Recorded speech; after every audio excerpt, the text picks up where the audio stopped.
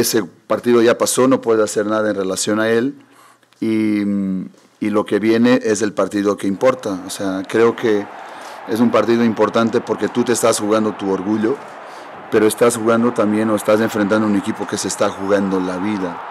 Yo creo que lo más peligroso que existe es cuando tú enfrentas a alguien que ya no tiene nada a perder. Entonces, creo que será importante este partido entre lo que es el orgullo de parte nuestra y lo que es la vida que Lobos está jugando. Yo como director técnico, Chuy como jugador, pues tenemos que percibir que hay entidades que están ahí para solucionar los problemas y tomar decisiones. Y sí, el orgullo también tiene que ver con eso. O sea, tienes 2 partidos más en el Azul. Quién sabe, pueden ser los 2 últimos ahí en ese estadio. Entonces también en eso tú te estás jugando el orgullo en términos de lo que es la estadística de los puntos y en particular de las victorias que no has conseguido, que no has logrado jugando de local. A Rafa para mí era una persona que me gustaba mucho. Tenía alguna relación con él, he tenido algún contacto con él.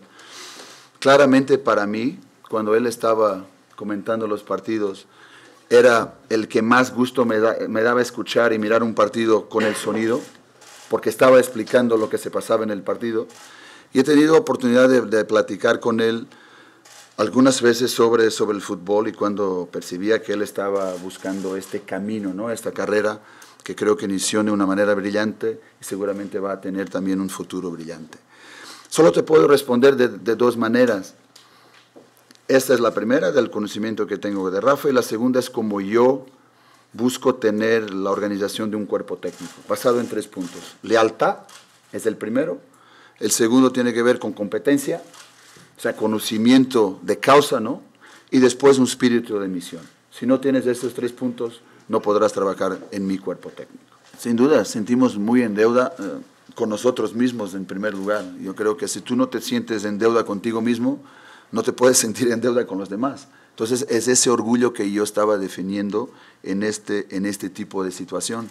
Entonces, sabemos lo que nos ha costado ganar partidos, nada más ganaste 2 partidos. Es muy mediocre los números de puntos que tú tienes en este momento, y entonces en eso tú tienes que hacer todo, pero todo tocándote en el orgullo en los 4 partidos que te restan, para poder sumar lo máximo número de puntos, para poder ganar, por ejemplo, los 2 últimos partidos que tienes de local y terminar de una manera totalmente distinta en términos de resultados y puntos de lo que has hecho hasta este momento. Un jugador que venga por un equipo que quiere salir campeón y lleva 20 años, que no lo es, pues tiene que tener un carácter especial, tiene que tener una experiencia, tiene que tener liderazgo y tiene que saber lo que representa ganar y querer reproducirlo todos los días en cualquier circunstancias y escenarios. Este es el reto más importante del fútbol mexicano, y yo tengo una tremenda alegría de estar aquí liderando todo ese proyecto.